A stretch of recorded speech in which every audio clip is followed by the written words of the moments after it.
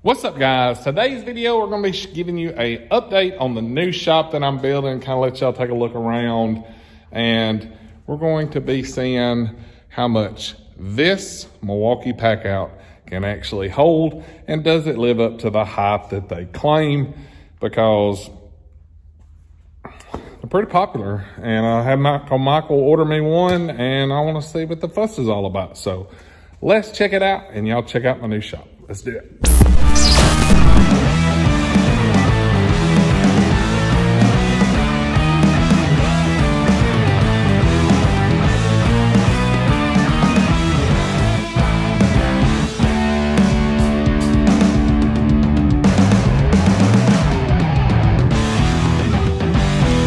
So I want to give a quick shop update, kind of what's going on, and also kind of explain what today's video is about. As many of you guys have seen, I'm building a new shop and pretty much got everything done. I'm waiting on my spray foam guy who's gonna spray the 5-inch insulation from above the 8-foot wall all the way across to the ceiling to the other side. So my heating and air guy is supposed to be here. It's cold. It's cold in Mississippi. For you guys that haven't seen the weather or may not know what's going on, we was down to a -5 wind chill, which is ridiculous in Mississippi. I know you guys that live above the Mason-Dixon line may not think that's very cold, but if you live down here, it's freezing. So anyway, I'm to the point now in the shop where I'm waiting on my HVAC guy to come finish up. That way we can get our heating and air going. Then my spray foam guy is gonna come. There's been a lot of misconceptions kind of on the spray foam. Like, should you put a moisture barrier or should you not? Fortunately for me, we have a guy that's been doing spray foam since spray foam was kind of a thing. So we're probably gonna show some of that and kind of cover some of those, because when you start doing some research on spray foam, the results are kind of all over the place, especially when you get into the barn dominium sites and that kind of stuff. So we're gonna have a video clearing all that up. But in the meantime, I gotta prep my floor and get it ready to be sealed. And then, as you see there, I'm going to have my lift put here. I'll do a full shop video explaining kind of what we did and why we did what we did when we laid this out. But under my lift, which will go here, I have pits dug for the feet or the supports for my lift, and they're about 1 foot deep. I'm kind of going to go over everything when we do the final shop floor or the final shop video, and I'll kind of explain what some of the things are like that come from over here, and these and these. All this stuff will be explained later. But today, I've got to get everything kind of picked up, cleaned up, so we can seal the floors and get that ready. This video is shot late on a Thursday night. I know everything's still iced over. So Michael's not going to be running the truck, and I can't say that I blame him to put a truck that expensive on ice, because we don't have plows, we don't have snow trucks, none of that kind of stuff. We just have to deal with it in the South. So if you guys watched last week's video, you know I picked up the new Milwaukee Packout. I've got it here, and we're going to see if I can put all my construction type tools in it, and that way it's in one convenient case for the next project. So we'll get a quick look of kind of what we're wanting to store. I have a Milwaukee corded saw that I brought because I wasn't sure the battery saw would be able to do everything. But fortunately for me, the battery saw has cut every single board, every single stud, every piece of siding, every 6x6, every 4x4, every 2x6, everything in this building was done with that saw. So I've got all these tools here that I'm fixing to try to store in this Milwaukee Packout. And I've got a lot more over here, as you guys can see. So we're gonna try to see if we can get all of this put in this pack out, and that way I can roll it out of here, get everything swept up, and then we can start the concrete sealing process. So let's see what it'll do.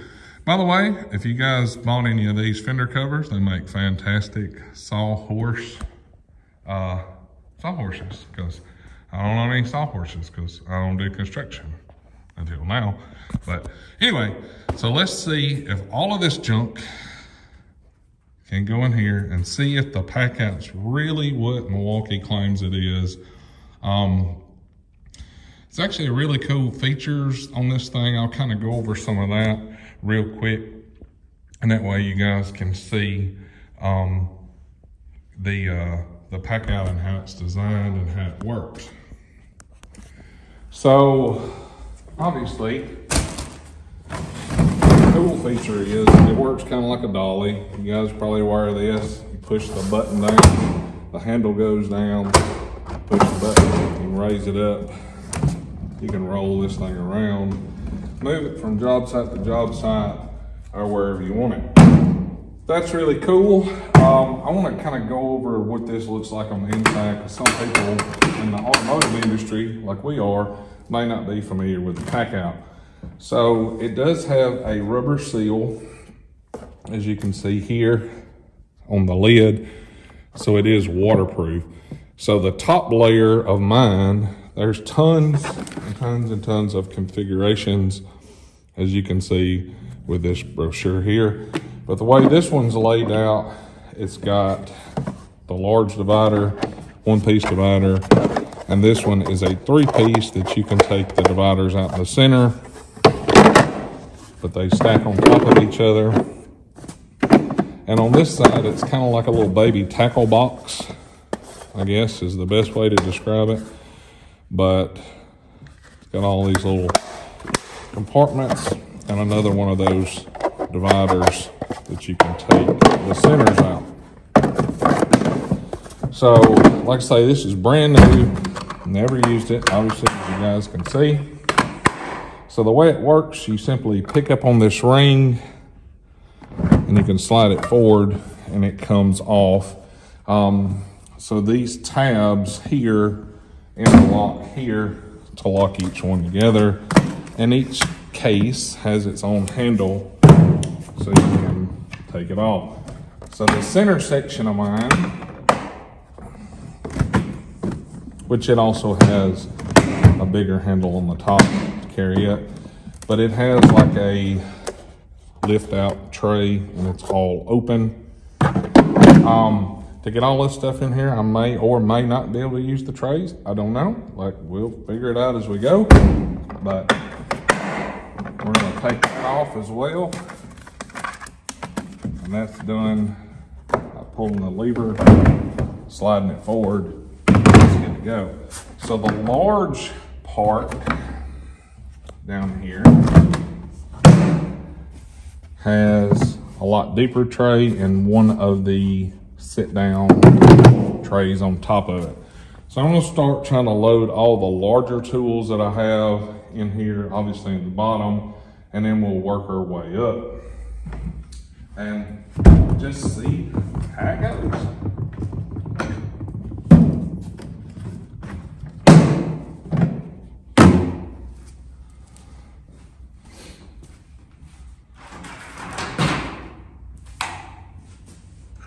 Obviously, this is one of the larger of the tools, so I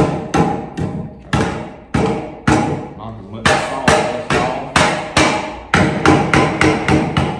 I can. I'm just going to leave the batteries on it.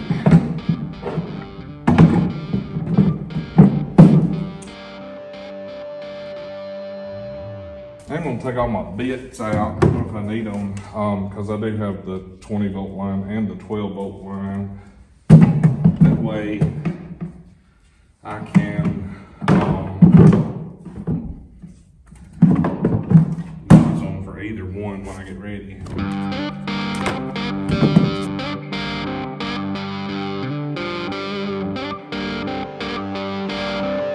If you guys don't own one of these oscillating saws, and you're doing any kind of carpentry work, this thing is fabulous.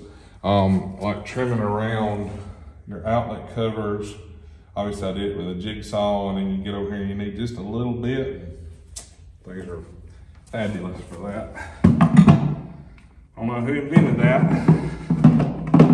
but I'm glad they did. A lot more than I thought down that little section there. Obviously when we started this, we didn't have power out on the shop, so I had to do everything with extension cords and battery lights and stuff like that from the house till we got our meter base installed. And we used a lot of battery lights, like these, as you see. Also a Maxion light over there, but it's pretty much what we built the entire shop with, was that kind of stuff. And I'm not very good at packing stuff. I kind of just throw it in there, so I'm sure some of you could get a whole lot more in the same space as what I'm getting in here. But hey, if it works, right? All right, so that's pretty much got all the bigger of the tools put in there that I can find. I'm sure it'll be a lot of back and forth stuff, but we'll see.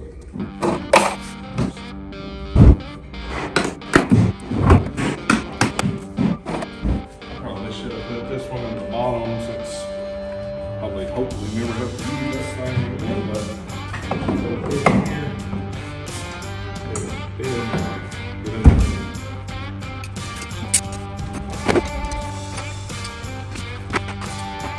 A lot of these are my automotive tools that'll go back in my automotive box, so I'm just gonna go through them as I need in here.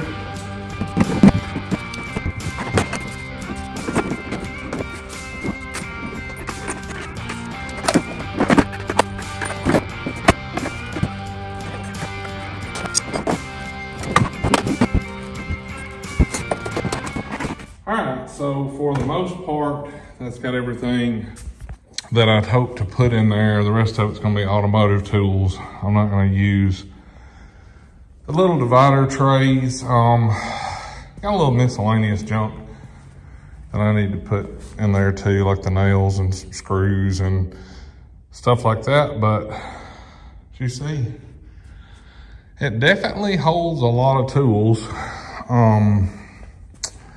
A lot, and it does a good job. I'll kind of go through some of the stuff that's in here. I kind of put the stuff that I knew I'd need again, specifically for this job, because I still have a couple of 220 plugs, some internet covers, and all the covers to put in. So I need access to my electrical stuff, but I've got a whole 1/4-inch drive socket set, all the Knipex pliers, square, all the extra bits, pencils, that kind of stuff is in here, markers, that kind of stuff. Didn't touch this. That's probably where I'll put all the screws and stuff later on when I have time to go through them. This side's completely empty as well. I'll probably pull those dividers out and move all those pliers and stuff there if I don't use it for screws and fasteners and wire staples, that kind of stuff. So that's kind of the top layer. The middle layer, you can see I put the big skill saw in there because hopefully I never have to use it, because the battery does a great job. Hole saws, regular drill bits, gloves, duct tape, slapstick, hammer. I got the big hammer in the bottom, like you drive your ground rod in, PVC cutter, that kind of junk in there. So that's kind of stuff you're not going to have to use a whole lot. And at the bottom, it's got all the battery tools that you've seen laid out. And obviously there's some extra space that's in there. Like back here, it goes all the way to the bottom. Because I'm not that great at packing, but you guys see it holds a lot of tools. So it's gonna work perfect for what I need. It's gonna make it easy to access the tools when I do need them. And I have to go to somebody else's place to help them work on stuff, I can. It's pretty cool that they put that lift handle on the front of there so you can get it in and out of your truck easy. But as you guys can see, the pile is significantly reduced. I still gotta pack up my chargers and put them in there, but pretty much it did everything I needed it to do. So anyway, it's late. I think it's probably around midnight or so on a Thursday night. So we're making progress, hoping to get all this stuff done. And once we get it all done, I'll give you guys a full shop tour and kind of show you some cool stuff that I did in here. It's kind of hidden, can't see, but very useful stuff. And that way, if you guys decide to build your own shop, you know, you can use this as kind of some pointers and improve on even what I've done. But anyway, that's the pack out. That's the shop update. So you guys stay tuned, because when this is done, it's gonna be awesome. You guys have a great week. Like always, thanks for watching. If you haven't subscribed, click that button, it's totally free. You never know what you're gonna see on this channel. You guys have a great week. See ya.